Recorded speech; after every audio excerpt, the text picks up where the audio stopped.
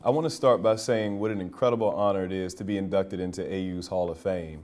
I truly couldn't ask for anything more other than to be there in person to share with so many of my family, friends, and friends I consider family to this day. But as my remarks are intended to tell you, so much of my story and success at AU came from the unwavering support from many in attendance. Before I get to those individuals, I want to acknowledge my fellow nominees who are also friends. I was fortunate enough to work facilities while at AU, which I guess officially was my first ever job. I would help out in and around Bender Arena and on the fields, the best part being I'd be able to work while games were going on in any sport. In doing so, I saw and worked many field hockey and volleyball games. I was a fan. I watched Camilla and Denise win league championship after league championship, Patriot League honors, and even All-American honors. And I was happy to wipe off volleyballs before handing them to our servers so Coach Goldberg's teams could win too many championships and Coach of the Years to count. Adding character to a true dominance of awards and titles were all I saw from my fellow inductees throughout my AU career, so the honor of being a part of this particular class is mine. I first picked up a basketball around 7 or 8 years old. I did it for the same reason I kicked a soccer ball around years before, because my brother did it. For those who know me now, they may not know the annoying little brother I used to be. To this day, I'm a Minnesota Vikings fan because one Sunday my brother and I were watching his favorite team, the Bears, play, and I just decided to go for the team they were playing against. But growing up, my brother played soccer, so I played soccer. My brother played basketball, so I did too. And I think for both of us, once we tried basketball, that was the end of soccer or any other sport. To this day, no one knows my game better. And a big part of my successes at AU was his analyzing my games year after year after year. In basketball, in life, in pushing forward, and as I've told so many to keep going in whatever path is yours, I look up to no one like I do my older brother Lou. And for so much of my success at AU, I thank him. I remember first arriving to AU with my parents and brother dropping me off at Letts Hall.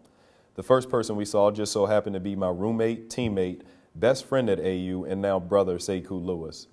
Brother would end up being a term I'd use to describe many of my teammates that year, especially our class of 5 that came in together. Though a long time ago, that freshman season was one of the more memorable ones. The start of it was rough, but in a good way, I guess you could say.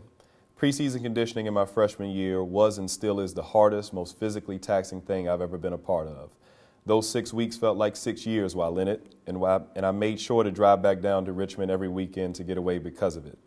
I'd never been so beat, fatigued, and just worn out as during that time, but in never wanting to feel that way again, I made sure to train differently from that point on in the off seasons, even today. In my 4 years as a member of the AU basketball team, not once did we make it to the NCAA tournament. We were actually closest that freshman season. We shared the regular season title in the Patriot League and made it to the tournament finals, losing on a buzzer beater. I'm not sure at that time if I thought it'd be easier from then on out and we'd make the tournament multiple times in the next few seasons, but that wasn't the case. And when things came to an abrupt end my senior year in the Patriot League semifinals at Holy Cross, I remember crying in the locker room because it was over. The awards and individual honors I received didn't much fill me at that point. In just about every way, I felt I'd ultimately failed in my collegiate career. I did look forward to playing professionally the next season, but I think within that excitement was getting away from where I just failed. It took until the following March for those feelings of failure to subside.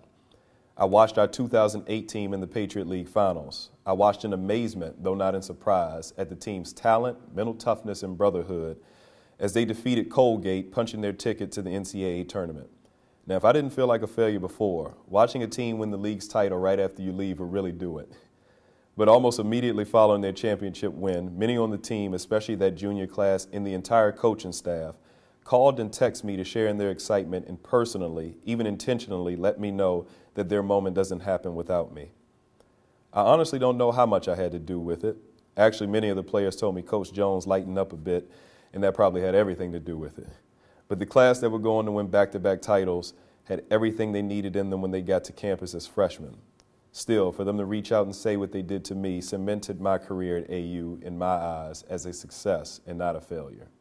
I would name each of you guys by name, but I don't want to forget anyone. So instead, I'll do it like this. Whether I played dodgeball with you and we won a championship together, played in the fantasy football league with you, have shared in your own successes and sadness through the years, see you in the off-season to help you run or speak at your camps, see you in the off-season as you're just an hour and a half east of Richmond, do current business ventures with you, shared in a group chat with you about a possible TBT run, talked to you about my wife and kids as you do the same to me about yours, and or just flat out love you as my brothers. I owe a huge thanks to each of you for what you did for me in my AU career and not the other way around.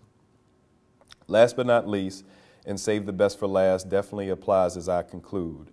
68,280 is not the amount of points I scored while at AU. If that were the case, I'd be in the Hall of Fame already. 68,280 is the amount of miles my parents traveled to watch every game of my collegiate career. My mother didn't miss a single game, whether home or away. My father maybe 1 or 2 in 4 years. That includes a Christmas tournament in Hawaii and a trip to the University of Washington. Those would be the only 2 places they flew. The rest of the games, my dad drove what we called the big dog. It was a champagne-colored Mitsubishi truck whose entire existence, as far as I could tell, was to travel to support me play.